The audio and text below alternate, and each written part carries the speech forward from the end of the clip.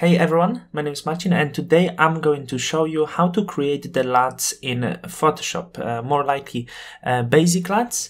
And first of all, what is LUTs? Some of you maybe haven't heard this term. LUTs is some sort of filters. It works very similar as presets in the Lightroom.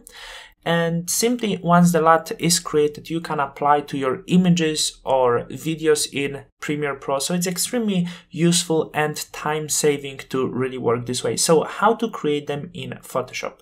First of all, we need to have some sort of base. So the image we want to, based on what we want to create the LUT. I'm going to create something really warm, holiday type lifestyle LUT. So I'm going to use this image.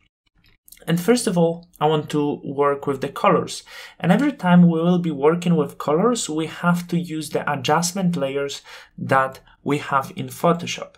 So we can work with color balance, we can work with gradient map, we can work with curves. And one of my favorite tools to work with the color is color balance. Now I can set up the colors that I would enjoy. So as I mentioned, I want to create some sort of nice holiday lifestyle image. I would go with the warm tones for the shadows, a little bit more of the yellow here as well. Of course, you can create whatever you really like. Similar to mid-tones, something rather warm.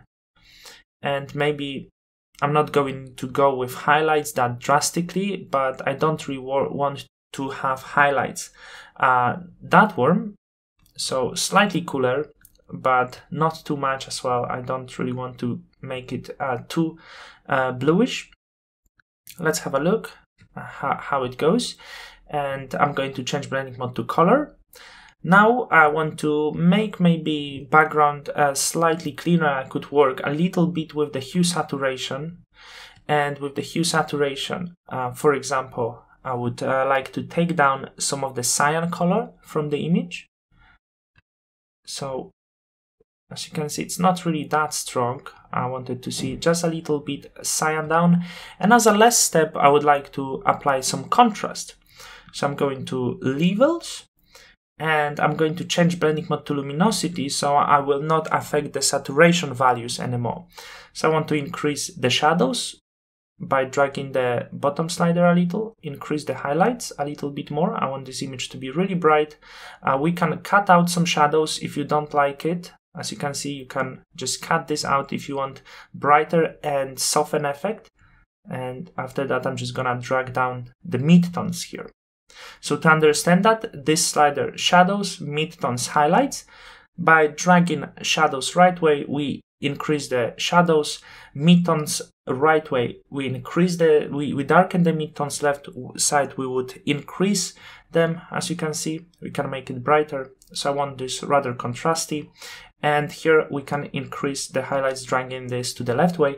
And we can also cut out the dark points from the image. So pretty soft, natural effect. Let's see how it presents before, after.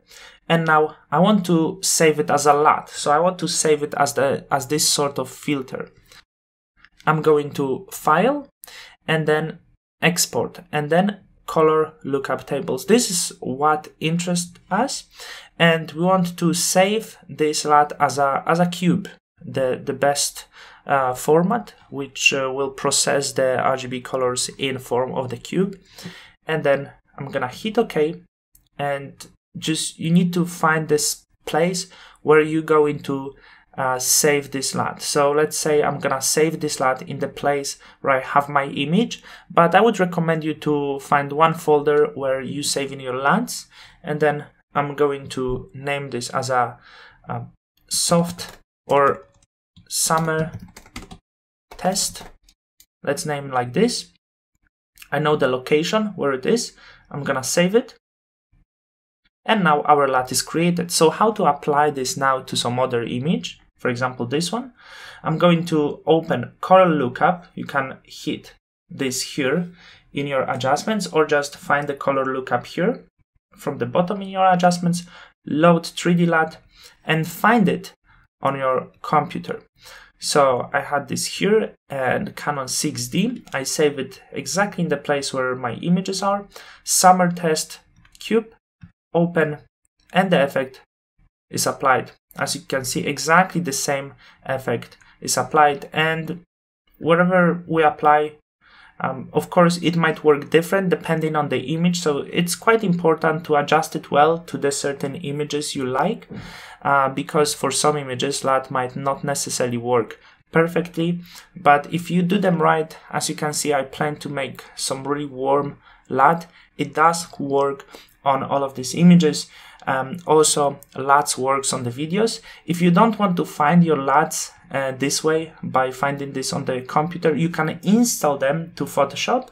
So make sure, few videos back I made a tutorial how to install LUTs to Photoshop. So once you make more LUTs for yourself, you can install them to Photoshop, so you don't have to look for them on your computer all the time, but you will have them more likely here. As you can see, I have my installed LUTs already that I can use. So you can customize them for yourself. You can create the LUTs, whatever you like. At the end, I made the course on LUT creation, more advanced LUTs, 20 videos. It's available on Skillshare and Udemy, so link is in the description if you'd be interested.